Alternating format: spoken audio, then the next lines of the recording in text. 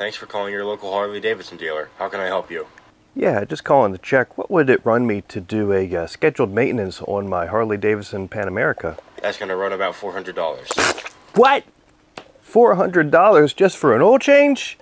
Gotta be kidding me. Hey folks, welcome back to my garage. So if you've ever called your dealer asking for the price to get scheduled maintenance done, you may have gotten a bit of sticker shock. Turns out that scheduled maintenance on a motorcycle is a little bit more involved than just changing the oil. In fact, on a Harley Davidson Pan America, for the regular scheduled maintenance, there's 30 things that need to be checked depending on the mileage of the motorcycle. In this video series, I'm going to be going through and performing a scheduled maintenance on my Pan America according to the factory service manual. Now, let me just put the big disclaimers out here right now. I am not a Harley Davidson trained or certified technician. I have no training in being a motorcycle mechanic of any kind. It's not something that I do by trade. I'm just a guy that enjoys working on my own vehicles, cars and bikes, and I've been doing it for a while. So that said, follow along with me and work on your bike at your own risk. This video is just for information and entertainment purposes only. All right, let's get started. All right, so make sure you have the bike somewhere that it's easy to work on, and remove any accessories that you have on the motorcycle that may get in the way while you're trying to do the service. So you definitely want a service manual before you tackle something like this yourself. I have the online subscription version that I can reference on my computer. In addition to that checklist, I also make my own paper checklist, and I have all of the same checks that are on the factory maintenance schedule, but what I do is I have the order just a little bit different, kind of grouped together to different sections of the bike. Just makes it easier for me to go through, but everything's on there, everything's going to get checked if you're following along. The first item on the list is checking the electrical equipment and switches. So we'll go ahead and power the bike on. All right, let's check all the lights.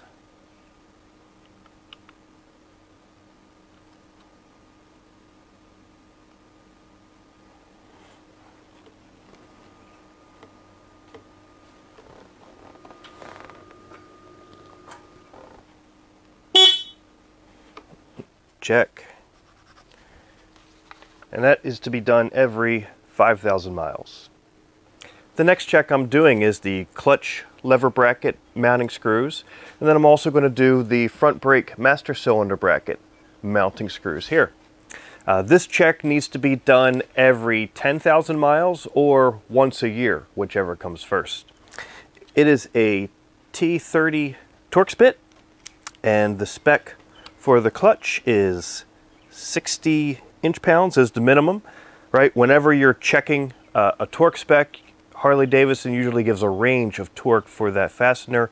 You set your torque wrench to that minimum range and see if it is at least that. So let's go ahead and we'll do the good. And I'll bump it up 2 foot-pounds because the brake side minimum is actually specified at 62 inch-pounds, not foot-pounds, 62 inch-pounds. Right? We'll give that a check.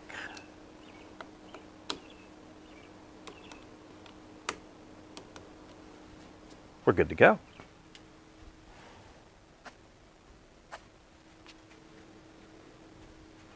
The next check on my list is the front brake fluid, both the level and the moisture content. This is another every 5,000 mile check.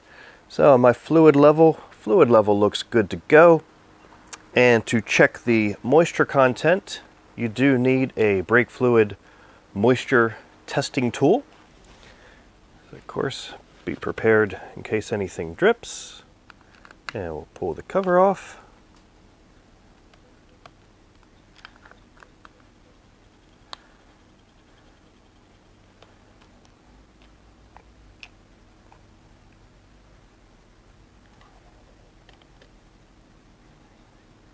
Green is good. The book actually does have a torque spec for these cap screws. It's 5 to 7 inch-pounds. I don't have anything that goes that low, so we're just going to snug them up by hand.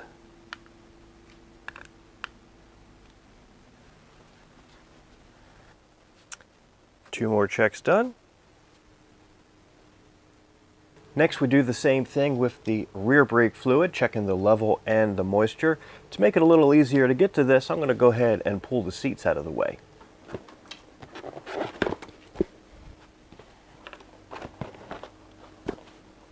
My level looks good.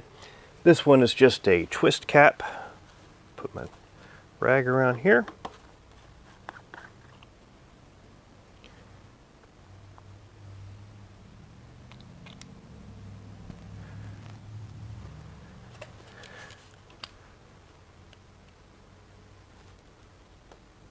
All right, good to go.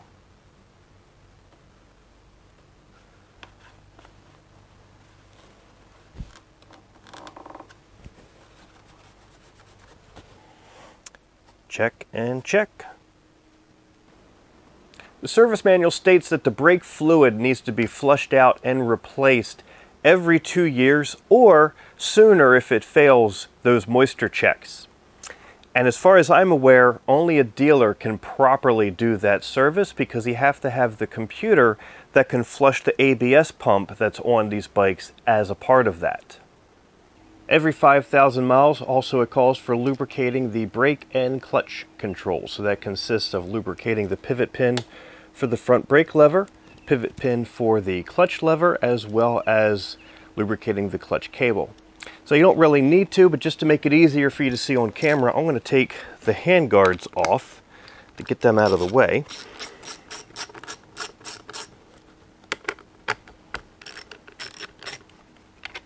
Oops.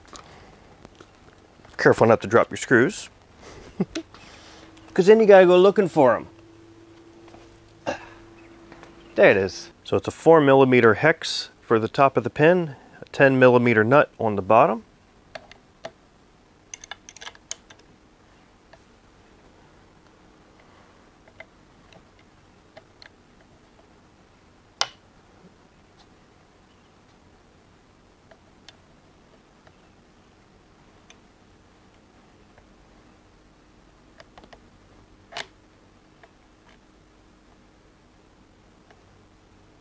So just wipe off any old grease and residue, and I just have a little bit of all-purpose waterproof grease.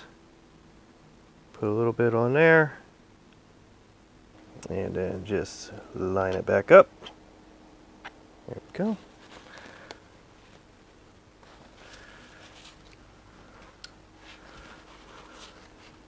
Screw her back in.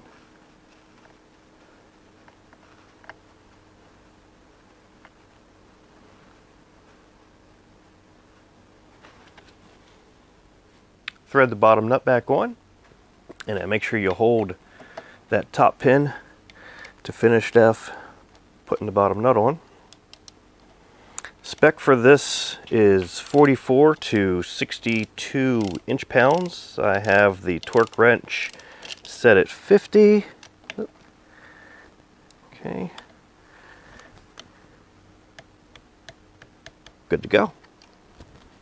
And on the clutch side, before I re-lubricate the pivot pin, because I need to pull this out anyway to do the clutch cable. So let's go ahead and I'm going to pull that out. It's a T30 and an 8mm to hold the nut on the bottom.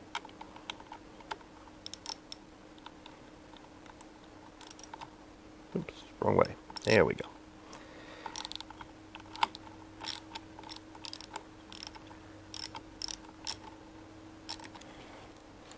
Hold the nut, pull the pin.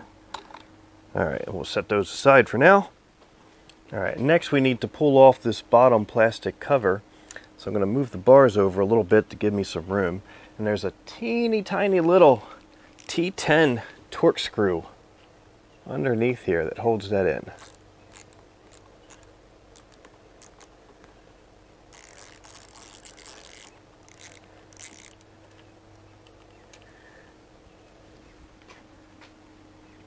Oop, there we go. That little guy there. And then that lets this plastic cover pull down and out of the way.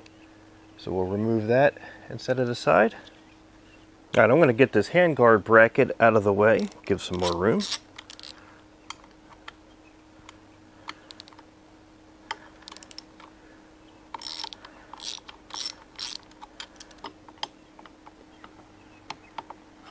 All right, and I'll set that aside.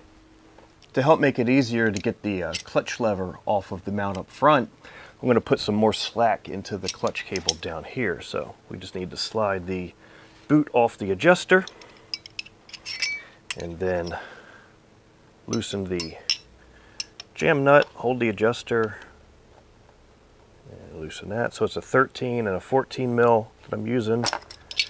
There we go.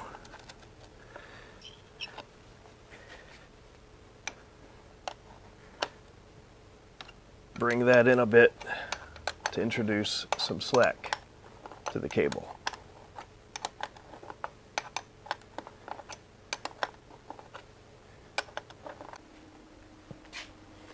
All right, and then from here I can turn my adjusters, bring those in, get some more slack. All right, and with my adjusters in, I now have enough slack that I can rotate this and it should just lift off of the cable. There we go. So if you can see this little pivot or area there where the cable, the piece on the end of the clutch cable slips in there. Once you have enough slack that you can pull it out, you just rotate this to get it, the cable lined up with that slot there. There we go. Get the cable lined up with that slot and it'll slide off. With the lever off, I can just kind of pull the excess out of the cable and feed it through that slot, and there we go.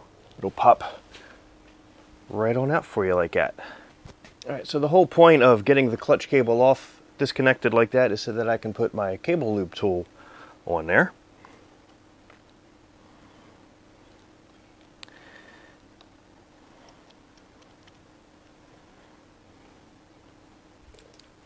And then I'm just using a cable lube product that squirts in here. Just got to insert the straw. All right, now this does make a bit of a mess. The idea is that it's going to force the lube in through here and down into the jacket, but a lot of it tends to backflow, so helpful to have a rag handy.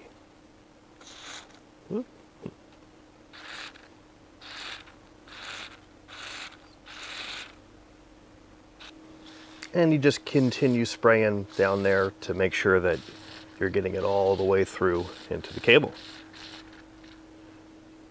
All right, now we just need to fish the cable back in through the adjusters.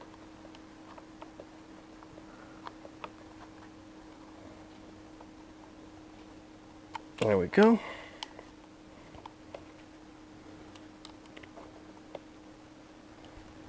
And then just pull out some of that cable, drop the clutch lever back onto it again, lining up that slot where the cable goes.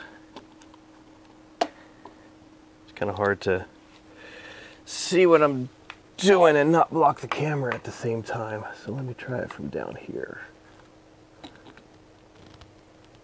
There we go. And just be careful of your switches down there, the metal contacts. All right, now we're ready to put the pivot pin back in there. So again, just make sure to wipe off, clean off any old material left on that pin. I'm just putting a thin layer of waterproof grease on there. Don't need a lot. And we just line up, drop it in there. There we go.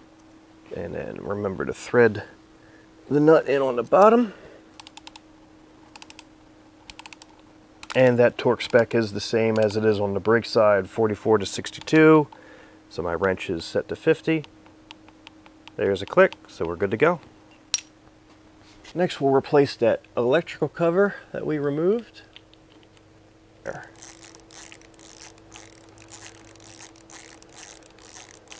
Lubricate brake and clutch controls. Check. Next on my list is adjusting the clutch. And usually you can fine-tune your clutch adjustments with the adjuster at the front here, right? But since I put in a whole lot of slack in this cable using the adjuster that's under the tank. In order to take this off, I'm going to have to adjust at that part as well. So the process whenever you've messed with the main adjuster under the tank is you take the lock nut that's up front here and back it all the way up against the adjuster. And then we're going to turn the adjuster clockwise all the way in. Okay, so it's bottomed out against the clutch lever housing. And then from there we back it out 3 turns. So counterclockwise. 1, 2, 3. Okay. And then we'll go ahead and bring the jam nut in to hold that there. Okay. And make sure that the cable is seated up against that adjuster. Also want to make sure that the bars are straight ahead before we work on and do the adjustments with the under tank adjuster. Alright, to make it easier to get to the under tank adjustment here, I took this side piece panel off. And just one tip I wanted to share. I don't have a Torx bit that is thin and long enough to reach down through this hole here, right down in there. But the factory toolkit happens to come with one, so don't always discount what comes in the factory toolkit. You might find it helpful. So anyway, we'll set that aside. And I got my wrenches, my 13 and my 14. And this is still loose from before, but what we're going to do is we're going to tighten this until we take out all the slack at the lever. Okay? We just keep backing out that adjuster until all this slack at the front adjuster is taken up.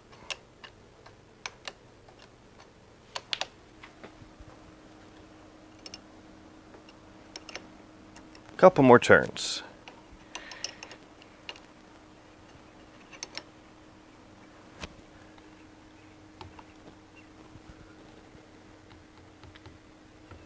That's good. Now we need to do the clutch adjustment at the front here to get the proper amount of free play, which is between 1 to 2 millimeters between the ferrule of the cable and the adjuster. So I'm going to set my digital calipers to 1.5. And then we loosen the jam nut, turn this in. Of course, you also want to make sure that everything is properly seated where it. Okay, now we can turn that in.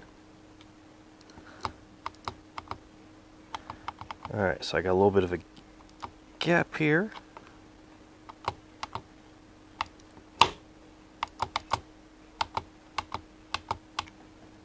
And also, whenever you're doing these clutch adjustments, the engine is supposed to be cold.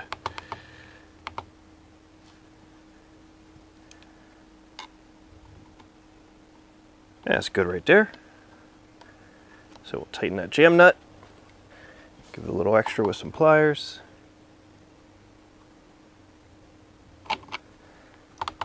Alright. So that is good to go. We'll go ahead and slide our boot back over. Okay.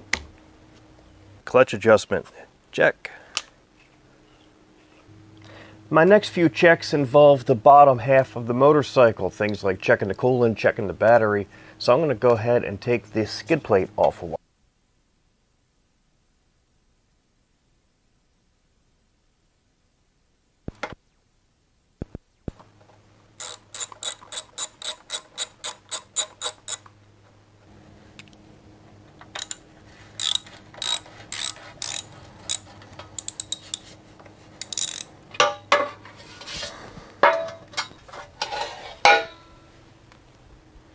Checking the coolant is done every 5,000 miles, and it is done with the bike leaned over on the side stand to get the proper reading. Checking the coolant level is done, of course, with the engine cold. So you just pull out the little rubber plug there. It's got a dipstick attached. We'll wipe that.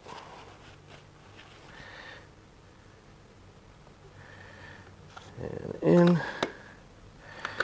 And them back out, and we look good.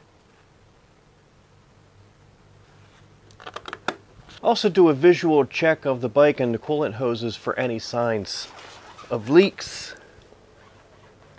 And in particular on this side, what I like to check and keep an eye on is the distance between this exhaust header and the radiator hose there. This has been a common area of concern with Pan America owners. I've seen folks wrapping the, either wrapping the header in some kind of exhaust wrap or wrapping the hose to help prevent any contact here. And some folks have had issues with contact there. Harley says the spec for this gap is 7 millimeter, which just so happens to be the width of a number 2 pencil in between the flats. So take a number 2 pencil, and if you can guide through there without hitting or just lightly touching the exhaust header, then you should be good to go. Right? If you have less of a gap than that, then I would recommend, if you're still under warranty, taking it to your dealer so that they can get that hose adjusted properly. Continue your inspection of your hoses on the other side of the bike, checking for any signs of leaks, checking for the overall condition of the hoses, any leaks around the thermostat housing, right? And if when you check the level of your coolant, if it was down from the last time you checked it, then that's a good indication that you do have a leak that you need to find. If that's the case, you may also want to look into doing a pressure test of the system as well.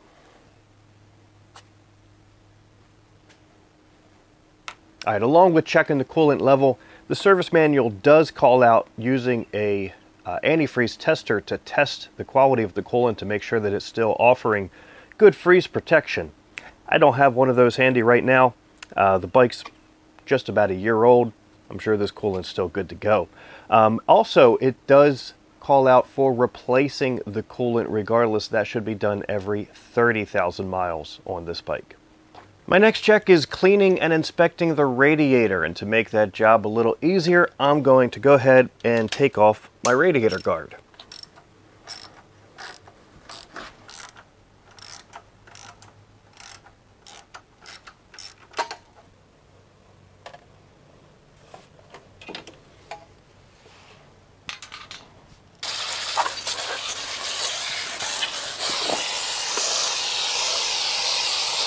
Also make sure you check and clean that oil cooler that's down there underneath the front headers. Once you get all the dirt cleaned off, get in there and just give it a good inspection to make sure that you don't see any damaged fins that are going to need taken care of.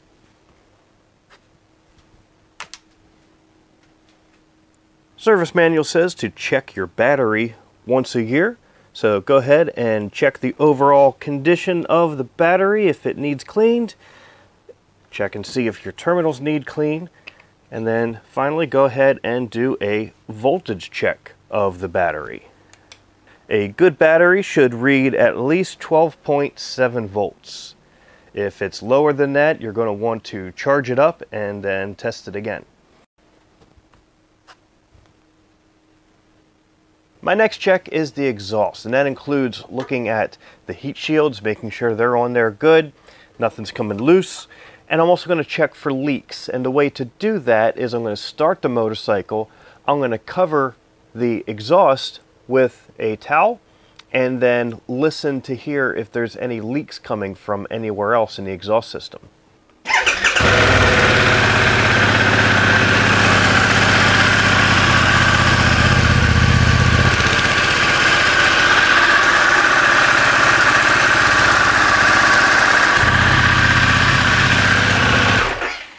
Alright, didn't hear any leaks. The owner's manual says to clean, lubricate, and check the adjustment on the chain every 600 miles. In addition to that, the service manual says for every 5,000 mile service, we're going to be doing a few more things with the drivetrain. We're going to be giving a very close inspection of the rear sprocket.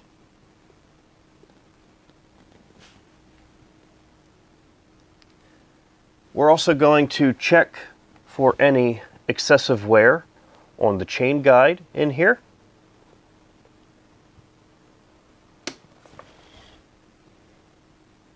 And then we're going to check and see if the chain has been stretched beyond its serviceable limit. And for that check, we need to have it in first gear. We're going to measure 16 pins. So I'll go ahead and mark .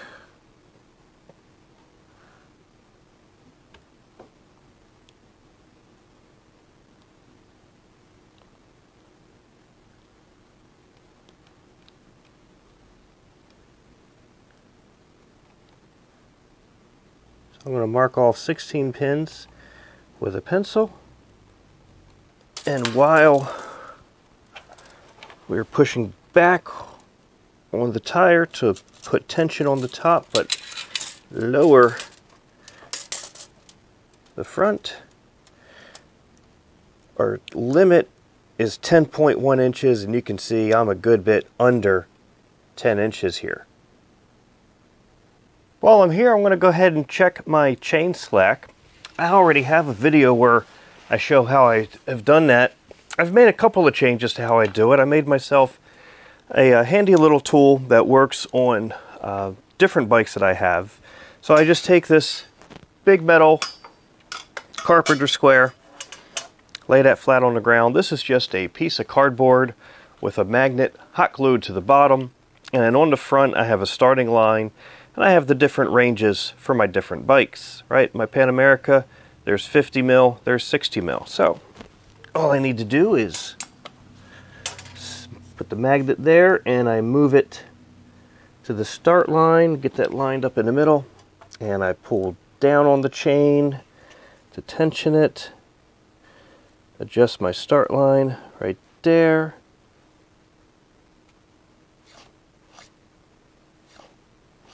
I am right at the edge of the spec there. So I'm not going to do the adjustment on the chain right now. It's also due for a cleaning, you could probably tell. But if you're interested in learning how to do that, check out the other videos I have on chain maintenance.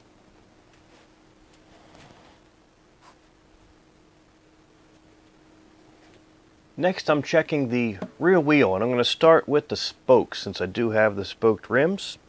Couple of things that we'll need for that is torque wrench set to 35 inch-pounds, which is what the spec is for the spokes.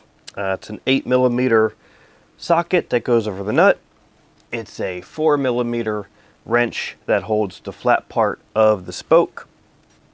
Of course, and an extension to get through to them. And then also have a screwdriver and some painter's tape. So the way the book says, and what I'll do, is you go around tapping them with the screwdriver, listening to the pitch, and if anything sounds kind of dull, then you go back and check it with the torque wrench. Actually, where the tape comes in is you mark it, and then you go back and check the marked ones after you're done. All right, so I'll start at the valve stem and go clockwise.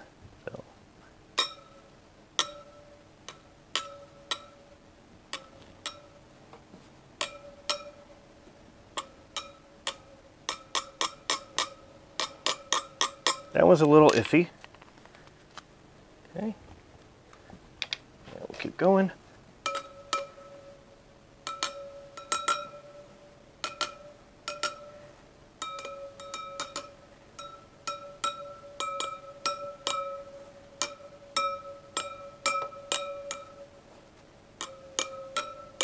So we'll check that too. All right, but before we do, I'm going to go and check the ones on the other side.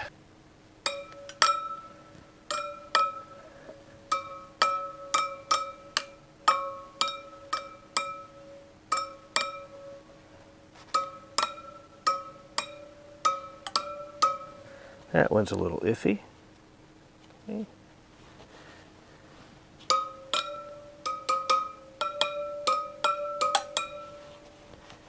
We'll check that one.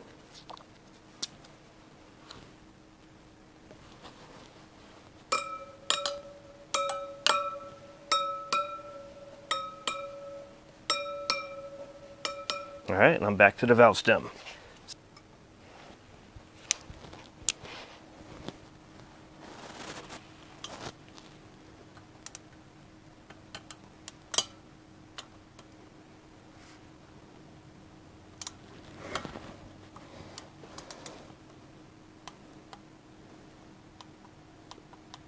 All right, that's good.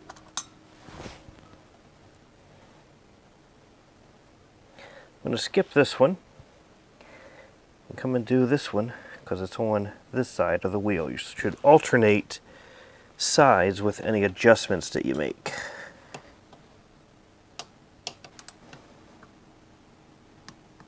Okay. Let's just get in here, hold the flat part. That one's good.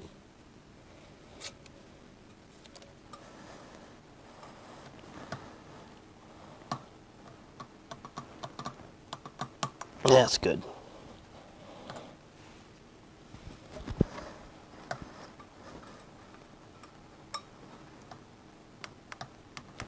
We're good. For spoke rims, the service manual says to check the torque of the spokes at the 1,000-mile service, the first one, the 5,000-mile service, and then every 15,000 miles after that. If you find 5 spokes in a row that need adjusting, they call out in the service manual that it's time to replace the rim if that happens, because it's probably something was wrong with the rim. And then also, if you do make any adjustments to your spokes, you're supposed to take the wheel and check the run out. Right, which means taking it off the bike. I mean, I guess you could kind of eyeball it with it on the bike, but the right way to do it is to take the wheel off the bike, put it on a truing stand, and make sure that the wheel is still true that way. And while I'm back here checking this tire, I'm going to go ahead and check the pressure and the tread depth. So, of course, pressures should be checked a lot more often than just your scheduled service, but we'll go ahead and double check it right now here. 42, that is good to go. And then tread depth. I like to actually use my digital calipers, check it, and then I write it down so I can kind of keep an eye of how my tread usage is going over time. So,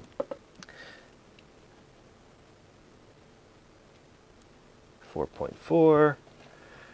Check a couple different spots just to get an average. 6. That's because it's more on the sidewall.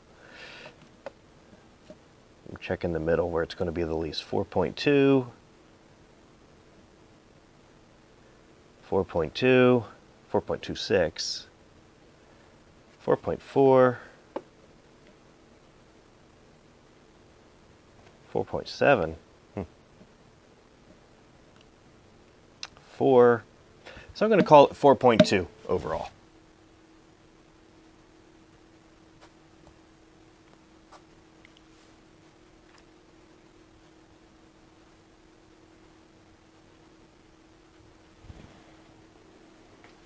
All right, so quite a few checks done here already.